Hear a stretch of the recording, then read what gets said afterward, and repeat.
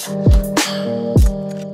everybody, welcome back to Jamia's Promo, and today is September 6th, and Samsung just pushed off its latest software update to the Galaxy S21 series. Now, I didn't take a look at a few other devices, but I did know that we just updated the Galaxy Note 20 just the other day, about 2 or 3 days ago, and the last update that we did here on the Galaxy S21 was actually very large. We did this one back on August 25th, and back at that point, I did mention that we'll probably see another update within the next 1 to 2 weeks, and we did. So here it is. This is the last one that we just got done updating. It was very, very large, over 1 gig, so it was 1,126 megabytes. This new update sitting here is one of those regular, security patch updates. Sometimes you do see newer versions of applications, sometimes you don't. But in this channel, I usually like to take a look to see if there's something that Samsung never tells us, because on the very top up here, it just says the security of your device has been updated or improved. So I just wanted to take a look to see which of those applications got improved. Sometimes the gallery, the camera, fingerprint reader, face recognition, Samsung Messages, Samsung Internet, things like that. So we'll be taking a look at just a few applications. And then also too, once this update is complete, we'll also take a look at the Galaxy Store, just because that is another location where Samsung puts their application updates inside of there rather than putting it in this update here. So just go through, let's download this update. Again, it's one of those that's very small. This is the normal update of 274 megabytes. This version ends in AUH9.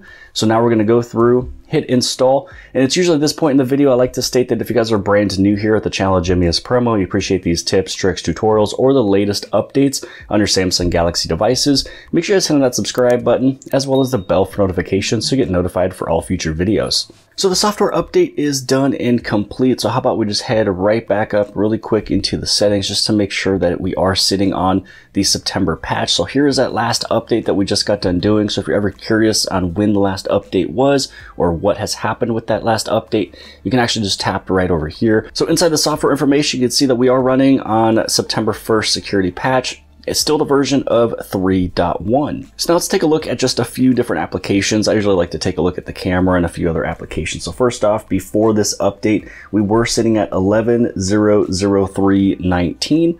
We're still sitting there 11.003.19. I don't really think we're gonna see any newer versions of applications from this security patch just because we had a large update just less than 2 weeks ago. Now this next one is going to be the gallery. Now this version was 12.1.080, 12.1.080, so this one has not changed also. Now we're gonna head inside of the face recognition and fingerprint. So all you gotta do is scroll down, go to biometrics and security. You're gonna go inside of more biometric settings, biometric security patch. Now for the face, it was 5.1.0.3, same one here, 5.1.0.3. And then for fingerprint, it was 2.0.2.26, 2.0.2.26, so it's the same version there as well. And then for the very last one, we're not going to take a look at too many just because I figured none of these is going to change. We'll take a look at the Galaxy Home. Originally was 12.1.07.33. 12.1.07.33. So this one's the same there. Now it's also very smart to take a look over inside of the Galaxy Store, and this is actually how I kind of knew that there was a software update this morning, was because I saw a couple notifications for some updates for the Galaxy Store. Sometimes when I see a few updates for the Galaxy Store, it kind of tells me that there could be a security patch.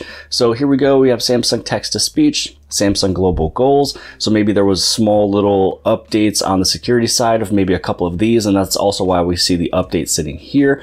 So we're just going to go through, hit on install. Now if you want to go through, you can tap on any of these and then you can take a look at when these were updated. Here you can see September 6th, and the other one would also be September 6th as well, because these two showed up this morning that wasn't there before. So that's pretty much it for today's video. Just taking a look to see if there is any additional things more than what Samsung states. You also have updates in the Galaxy Store and in the security patch for your phone itself. Now, I hope you guys appreciated this video. If you guys did, please give it a big thumbs up. Don't forget to hit subscribe. Subscribe right over here on the very bottom left-hand side. And if you like this video, then more than likely you'll also like this video. And I'll see you guys later.